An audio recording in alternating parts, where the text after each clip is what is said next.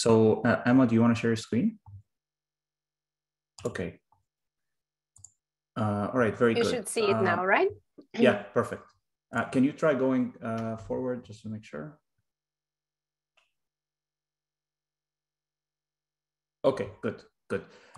So for our second speaker of the day, I'm happy to introduce Emma Frejinger. Emma is an associate professor in the Department of Computer Science and Operations Research at the University of Montreal, where she holds the Canada Research Chair in Demand Forecasting and Optimization of Transportation Systems and the CN Chair in Optimization in Railway Operations.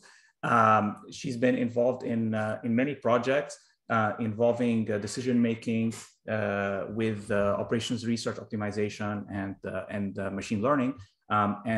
Today she's going to tell us about recent work, I guess, at the intersection of stochastic programming and machine learning. So Emma, thanks for joining us, and go ahead. Thank you very much for the invitation. I'm delighted to be here. I'm going to talk about some very recent work. So this is the first time I'm presenting this.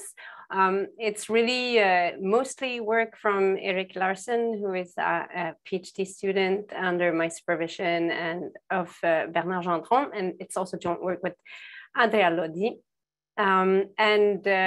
There should be a paper, so a first version of this paper on arXiv quite shortly, but I don't have the link yet. So that's how recent it is. So let me see. So the outline of the talk is first I'm going to give some motivation why we're interested in the problems. So which are the problems that we're aiming to solve? So discrete optimization problems subject to uncertainty, and in particular we're going to focus of integer linear two-stage stochastic programs with hard second stage problems. And then I'm going to move into our contribution, which is computational. So what we call ML L-shaped. So essentially what we're doing is using L-shape, so integer continuous L-shaped method. And we replace costly computations with machine learning predictions.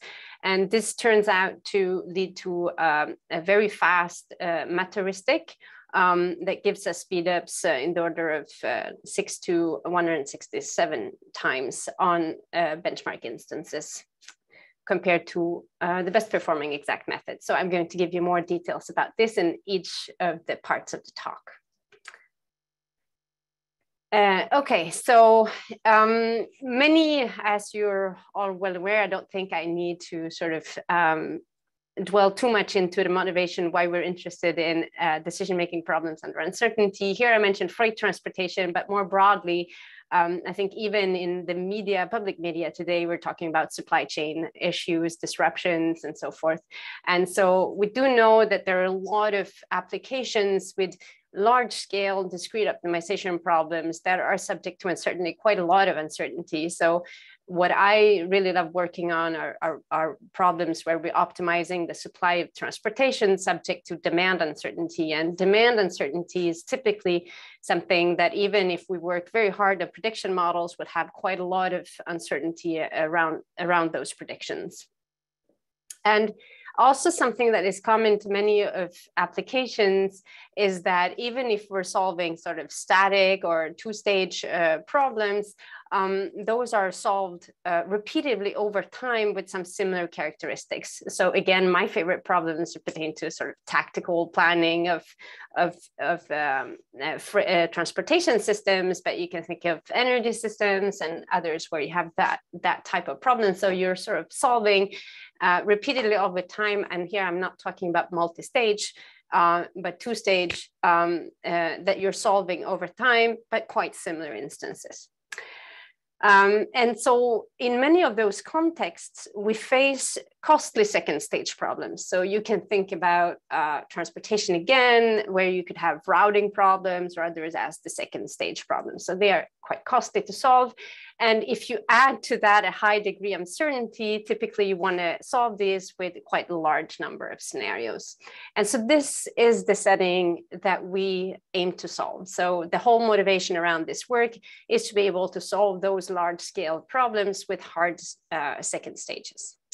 So we will follow quite closely the notation and also the instances in the work which we believe is the state of the art on this type of problems, the Angulo et al. I'll give the full reference at the end. So a very general form of this two-stage stochastic program.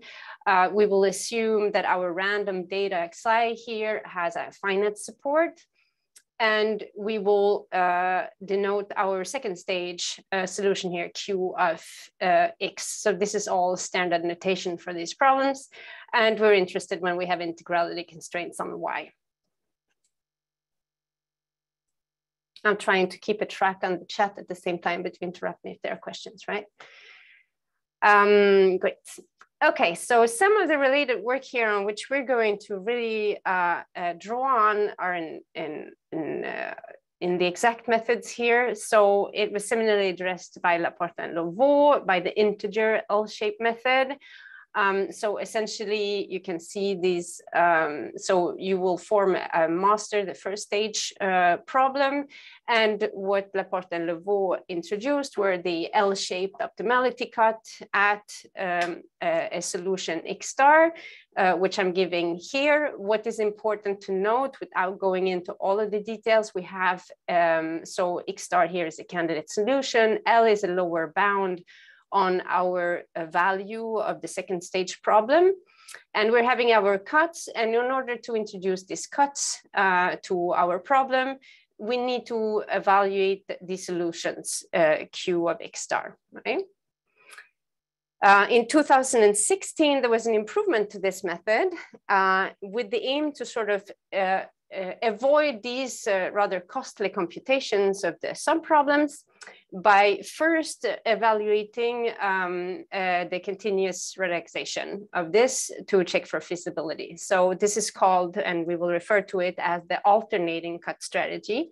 And I'll show later a bit more detail, but essentially what you're doing is that first you're checking for feasibility by solving the continuous relaxation, and you can add subgradient cuts. So this sort of reduces the amounts of integer L-shaped cuts that you need to do, and so you can alternate between these two. There are also heuristics available, obviously, to solve this, and what we're going to compare to later is progressive handchain. So the idea here in this computational work is really simple. So essentially what we're saying is, okay, so we're having these costly computations, right? So we're having either when we're using the integer L shape, we need to solve our subproblem to get Q of X star. So we know this is costly, and that's sort of the motivation of the work of Angulo et al. to reduce those computations. Now, if we go with this alternating cut strategy, that doesn't come for free either. We're solving the relaxation. Here, what we're going to look at is, so we have it, so then we're introducing these continuous L-shaped cuts. And we're going to use the one, so in where we implemented the exact is the ones of Bergin-Lavaux. And so here we're looking at the dual, and so we need to solve this, the dual, we need to have the dual values of the dual variables.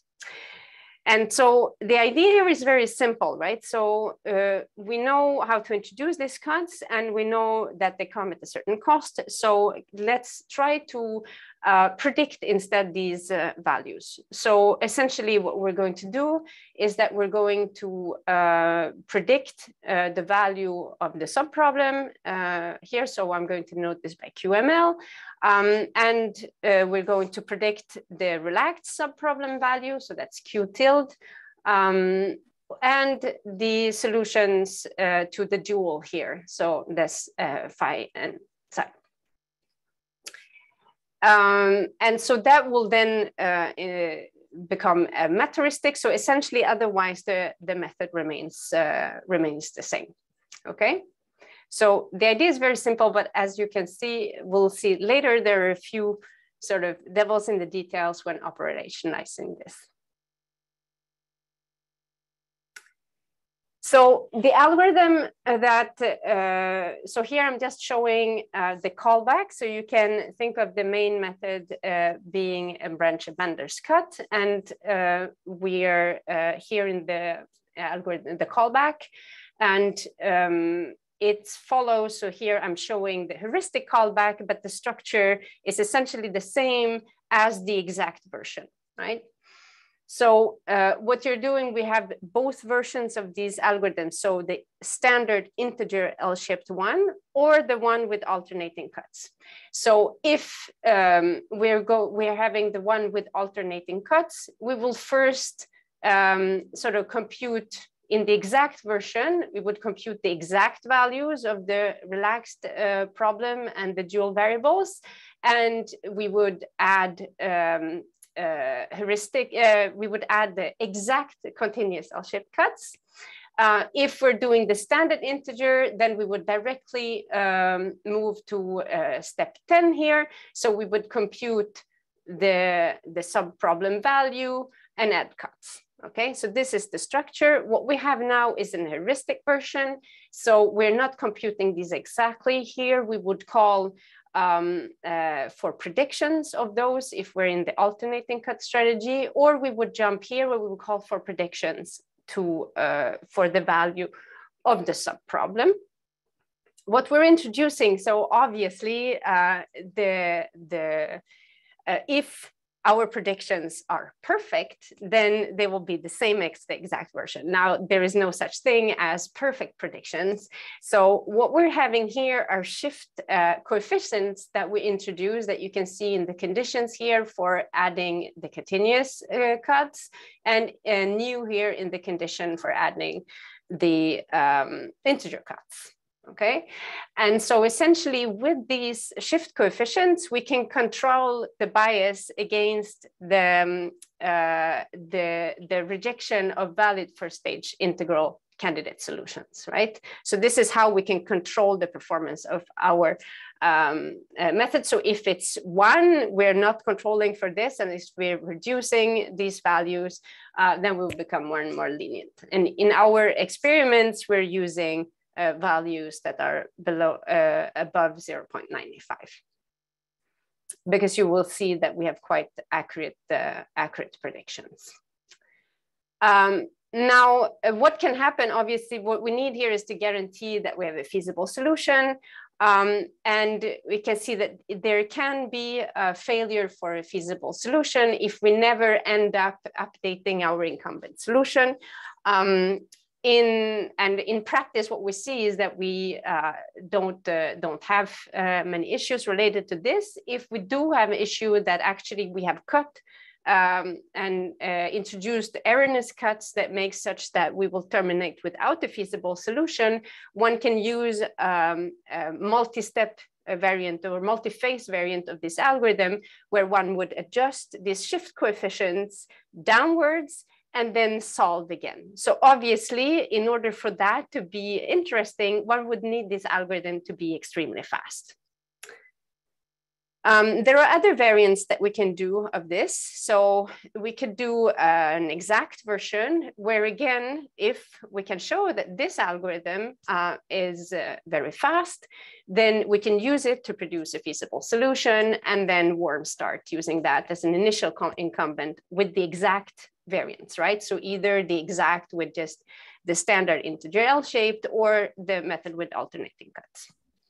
Emma, I have a quick question. Yeah. In line 5, the last 2 are actual solutions that you're predicting, right?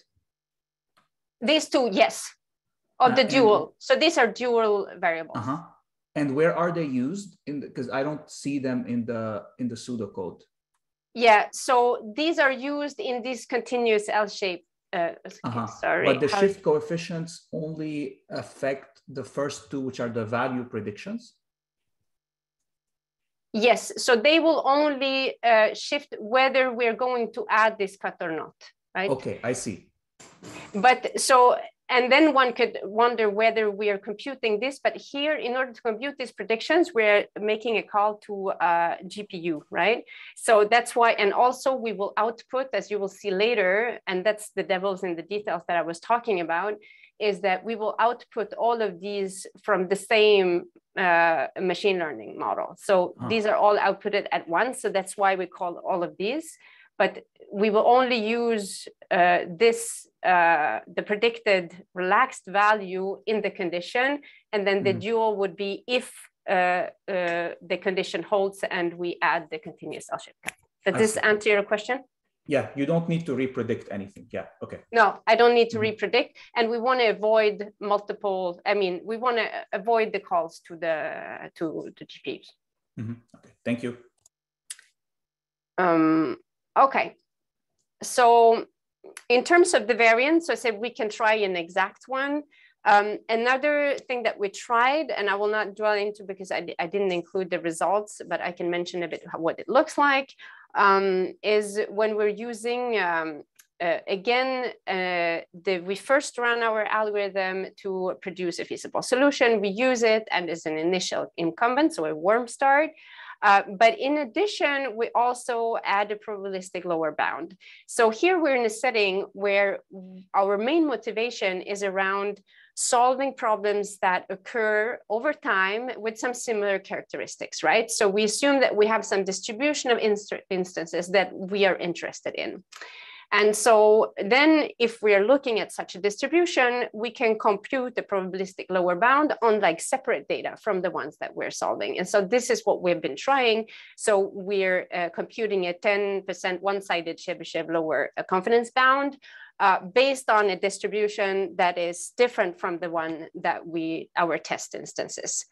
And we compute that on the exact first stage values. So we kind of feed that lower bound initially in combination with an initial incumbent. So these are sort of variants of the algorithm.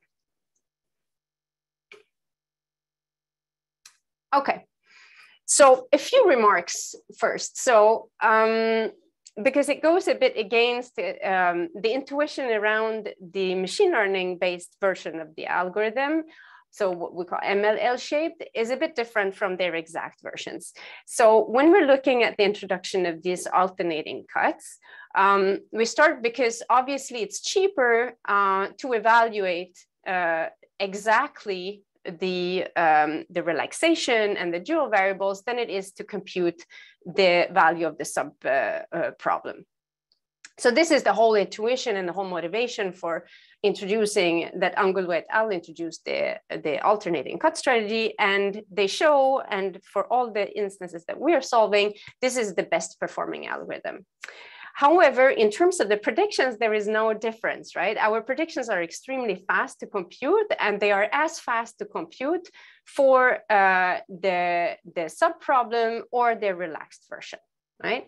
And they are nearly constant across all of the instances. So a priori, this favors the ML shaped version where we're not using alternating cuts, right? If we can predict these accurately. At least it favors it if the first stage problem is not too hard, right? Because these L-shaped cuts, the optimality cuts, will only cut one solution at a time. So if the first stage problem is really hard, then it might be valuable to also do the alternating sort of approximate value version of the alternating cuts. And this is what we're going to see in the two families of problems that we are addressing, which are different in that regard. Okay. And so then a few remarks on the machine learning side. So obviously we'd need data in order to train our predictors. So this can come from simulated data, that's what we're doing, or from historical data. We need to define the input and the output structure. And here we're going to look at ways that we want to reduce the input structure, right? So the input will describe the instance, and we don't want that input structure necessarily to be too large. The output structure for the integer L-shaped is really simple, right? It's just the real valued number. For the continuous L-shaped cuts, we need to predict not only the value of the relaxed problem, but also the dual values of the dual variables. So there also the size of that becomes an issue. Then we also need to generate the data and how our ground truth values, right? For all of these output values, this is supervised learning. So either we're solving these sub-problems and we compute our expectation over all scenarios. And this is sort of the most exact version to generate the labels, but it's also quite costly. In particular, if you have a large number of scenarios, which is our motivation. We have in some previous work showed that actually one can use sort of an implicit aggregation of the scenario. So not necessarily solve these sub-problems, but rather solve for each scenario independently and then implicitly aggregate this. So this is a work I will not go into detail, but obviously if I'm solving scenarios independently, this is a lot less costly to generate the data as such. And we're going to see how that impacts the solution. Okay, so we're looking at two problem classes. They are both from this paper of Angulo et al. It's the classical benchmark instances, so the stochastic server location problem, which is the best candidate for our methodology because they have relatively hard second stage problems. In terms of if we relate this to the general formulation that you saw earlier, there are no z variables, so they're all integer variables. And the second stage coefficients are all deterministic except some right-hand side constraints. We also have the stochastic multiple binary knapsack problem. Now this is very different family of problems because the second stage problem is relatively easy here and the first stage is relatively hard. So this is less of a good candidate for our algorithm, but we still want to compare against it. And here all second stage coefficients are deterministic except for those in the objective function. So how do we generate data, right? So we need data to train on, and we want to use the benchmark instances for testing. And actually we will use even more than just these few instances. So what we did was that we wanted to focus on the hardest problems from previous work. So we take the hardest instances of Angulo et al. For both of these families, and we parameterize them such that we can generate the distribution of instances sharing similar characteristics. So for the sake of time, I will not go into detail exactly how we're generating those, but essentially you can think about it as we're looking at the characteristics of these hardest instances in each family of problems, and then we're generating data, which essentially consists of a distribution of instances that share these characteristics. Then we want to make life a bit harder. So we take, so this is the stochastic server location problem. It has 15 servers, 45 customers, 15 scenarios. And we want to make that sub-problem, second stage problem harder. So we do so in two ways. We are increasing here the number of scenarios, 150, and we're also increasing the number of customers just to make it harder. We're using also, this instance is very hard. It's used in Angulo et al. You can see that there are a lot of scenarios, 2000. This one, we're also going to do the variant where we generate the data by solving independently scenarios. So not solving the actual second stage problems. And then we use the two hardest instances of the stochastic knapsack problem. And this one, we use the same number of scenarios. We did one where we increased a bit the number of scenarios as well, as in Angulo et al. There are 20 scenarios. And actually this instance is never solved in Angulo et al. Because it was too hard. Here, we did not care too much about sample efficiency. So we just generate 1 million instances to be sure that we have enough. And this is what we're training on. And when we're going to look at the results for each of the family of problems, we're having 100 instances drawn completely separately for what we used for training. In terms of what I mentioned as devils in the details, so how do we define these architectures? In particular for SMKP, but one can do the similar thing for the SSLP, is that if we go into a naive version of defining the input, it will be really hard, really large, right? So here we have the dimension is 600. But actually, if you make some observations on the problem structure, you can reduce this to be only in R5. And essentially, what we're doing is that we looked at the structure of the problem and seeing what do we need actually to predict in order to compute the cuts, and how can we minimally represent our instances. So for the sake of time, I will not go too much into detail on this, but I will be happy to take questions. I won't have time to present the results. Okay. So in terms of the predictors, okay, so this is not looking at the results for solving the instances yet, only our predictions, right? So we use very simple learning here. It's really intentionally, we want to see what we can get this by not doing something fancy on the machine learning side. So we're just using simple feed-forward neural networks. We're doing some limited hyperparameter search. You can see all the other details, but it's really, really standard learning. And what we see is that we achieve quite low absolute relative errors. So each of the rows here is a family of problems, right? So it's one distribution of problems. You can see here whether we're having integer programming or linear programming, so our continuous relaxation. You can see that there varies in terms of the input size and the output. So here we have 7 outputs if we're solving the relaxation and for the dual variables. We can see that when we're just interested in predicting the value of the second stage solution, we get really low errors, right? So below 1%. This one here is when we're doing this implicit aggregation. So we're actually solving the scenarios separately to save time on the data generation side. Then we see that we get an error that it's slightly higher, and this is exactly the same test set as for the first one. So we see that we lose a bit, but not too much. And we see that it's also harder to get good absolute relative errors when we are predicting the relaxation and the value of the relaxation and the dual variables. So now to the results. So if you want to look at the details below in the tables, in the one on the left-hand side, you have computing time. The one on the right-hand side, you have optimality gaps. And just for the sake of comparison, we also ran progressive hedging just to have an alternative heuristic to compare to. What we're mostly interested in here is to compare our math heuristic to their exact counterpart. Each time we will use the best exact method, which is the one with the alternating cut strategy.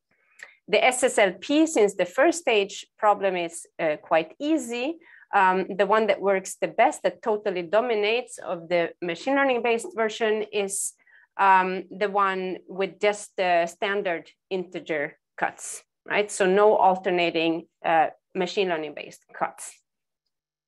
And what we see here is that we get the speed up between 10 to 167 times, depending on the problem instance. So if we're having a lot of scenarios, we can see that we're solving this problem average in close a little bit less than 1 second, whereas the exact take 156 seconds. And we can see for all of the problems, our average computing time is really low.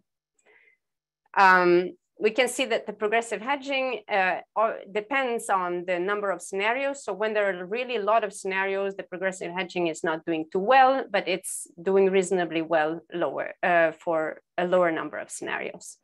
And in terms of optimality gaps, what we see is that we get gaps below 2%, except for this one here, where we had the implicit sort of this less costly way of generating data. But then we get 2.6%, which is still not that large. Let's see, I'm doing on time.